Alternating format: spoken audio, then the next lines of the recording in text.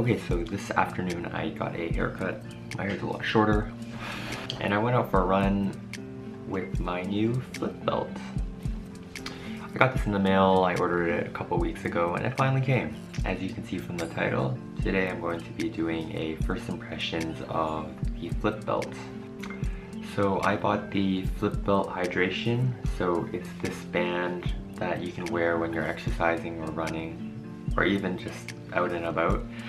Then basically it's a giant pocket.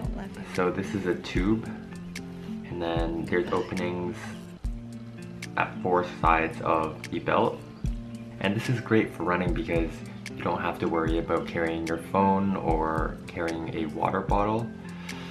This specific version I purchased came with 3 water bottles, 2 7-ounce bottles, and 1 11-ounce bottle.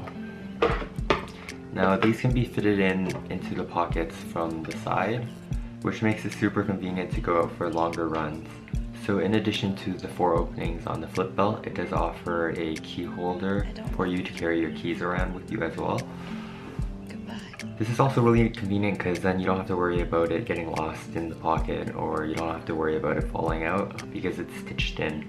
The entire thing is made out of a polyester elastic, which is super comfortable because it doesn't rub up as much on your body when you do run, since it tends to bounce for most hydration belts.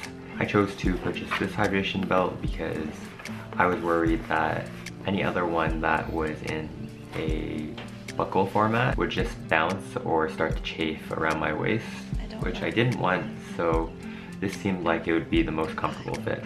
I took it out for a test drive this afternoon and it worked out pretty well. I ran with this around my waist, it was under my shirt. I didn't feel much chafing at all. It did ride up a little bit when I was running.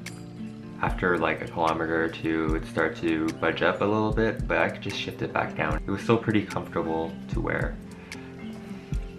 Today I ran with the 11-ounce container since I was only going for like a 10-kilometer run, which is great.